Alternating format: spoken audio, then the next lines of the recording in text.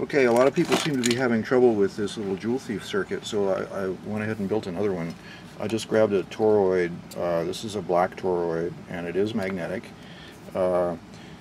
Take two pieces of wire, different colors, and just wind 10 turns around your toroid, and then take the start of one color and the end of the other color and twist them together and solder them. That's going to go to the battery positive only. Okay? And then take the one end of the coil, go through a 1K resistor to the base of a 2N3904 transistor. Okay? And then take the other end of the coil and go to the emitter of the transistor and the anode of the LED, and take the cathode of the LED to the collector of the transistor, and then this is going to go to the negative of the battery. That's it. That's the whole circuit. Okay, so now here's a battery. This is this would be considered to be a dead battery if I take the voltmeter and measure it like that. Oh, how am I going to do this? Okay, let's see, if I hold that like that, and I hold this, wait a minute, okay, if I hold those together like that,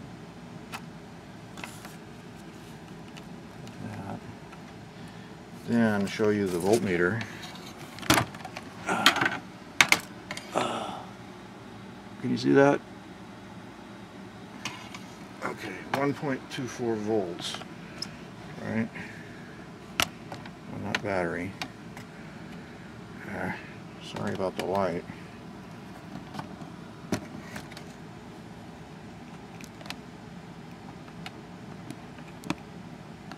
Okay, so that battery is 1.24 volts.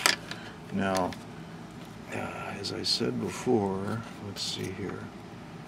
Okay, so that's where the positive of the battery goes. That's the anode of the LED. That's the cathode of the LED. So if I just take the same battery and I touch it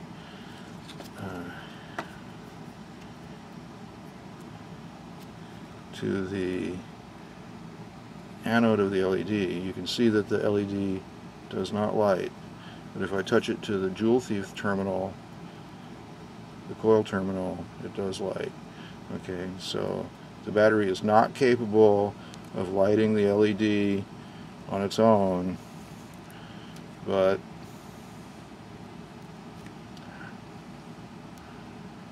let me try this. What's happened here?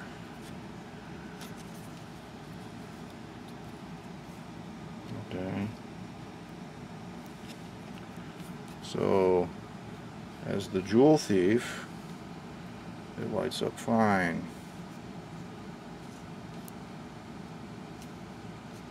Right?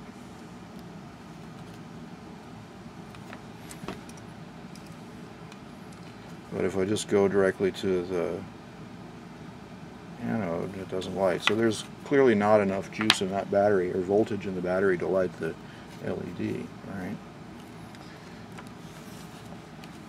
Okay, so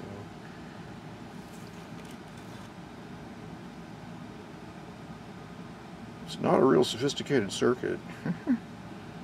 And frankly, I didn't even think it would work with a red LED, but it does. Okay. Let's see if I have an even lower battery in here. So, AAA. Let's see.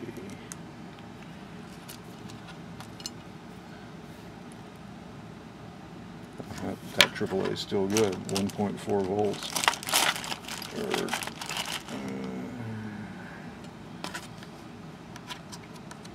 I thought I had a bunch of dead batteries, but these are all actually not dead. That one's 1.24 volts. 2.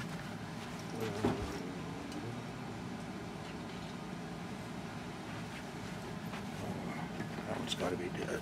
Let's see. 1.27. Ah, all these batteries are too good.